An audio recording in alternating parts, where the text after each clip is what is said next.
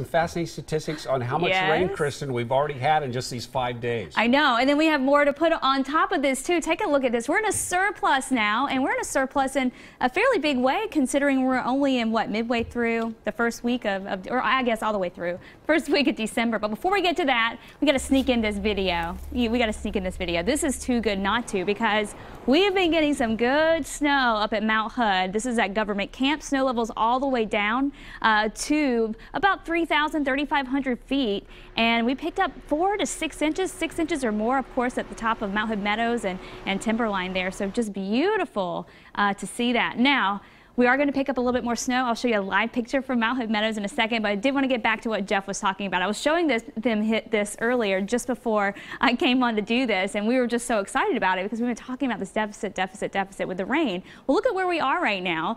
So far, 1.61 inches, and so we're almost at an inch above normal for Portland. Salem, 1.56 inches above normal.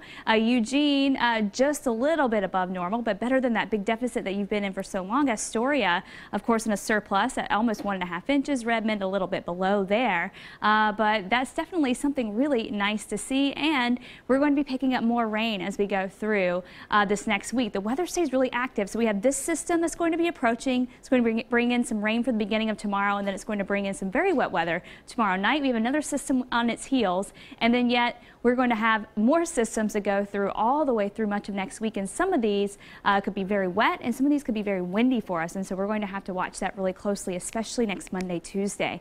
So out there right now for your Friday night plans, things are looking a-okay as far as the rain is concerned. Just a few scattered showers along the Coast Range, back towards the Cascades too, where we're trying to pick up a little bit more snow. Here's that live picture I was talking about from Mount Hood Meadows, and you can still see it come down, and it looked really nice and powdery, some of the video I saw from up there earlier today, so it should be a really good day tomorrow. Unfortunately, snow levels are going to start to rise a little bit by tomorrow night, so try to get out there and enjoy it.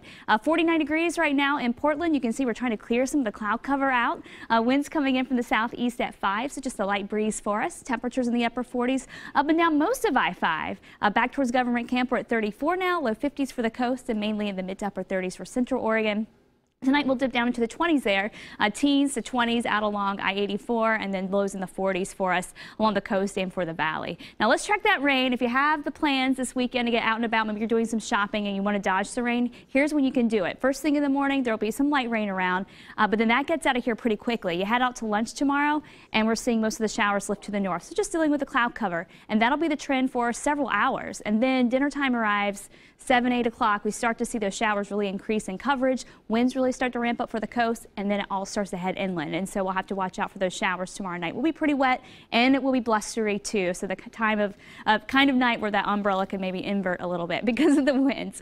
By Sunday morning, we're going to be looking at rain and some high elevation snow for the Cascades. We get another break, so enjoy that one, because by 7 p.m. Sunday evening, we get hit by another system that's going to bring in another wave of moisture, and that one could be blustery as well, and it looks like it could bring even heavier rain for us Sunday night, and it lingers into Monday too. So your specific forecast for tomorrow: low to mid 50s, rain and wind. Heaviest action will be to the north. We're going to be watching for winds gusting to 50 miles an hour tomorrow afternoon and tomorrow night for the coast. I-5, low to mid 50s, a few showers early, a pretty decent afternoon, heavy rain for the evening, winds pick up gusting to 25 miles an hour. Central and east, highs in the 30s and 40s, mostly cloudy, with a few evening showers around. And then for the Cascades, a few spotty showers will be possible. Snow level starts to rise a little bit, a little blustery too. Winds gusting to 30 and 40 miles an hour, and back towards Hood River, cloudy and breezy with that rain moving in tomorrow night. Here's a 7-day forecast, and we're looking at highs in the upper 40s Saturday, low 50s Sunday. Monday, Tuesday, tough to even get that dry time going. It's going to be wet, it's going to be windy, and then we keep those rain chances going right on through next week. So again, we're in a little bit of a surplus for the month of December so far, and it looks like we could keep that going with how active things are going to be staying for the next week. And it's great when you're showing us the snow video compared to last year when we were dry right now with snow. This is quite something, isn't it? But don't say that, because I'm jinxing it. You're jinxing it because, you know, these systems look a little bit warm. Okay, sorry. So it might be a little bit tougher. We're going to have to, it's going to be a little bit tougher to get the snow going. Just pretend I didn't say anything. Exactly. Kristen, keep us posted. Thank you very much. All right, still to come.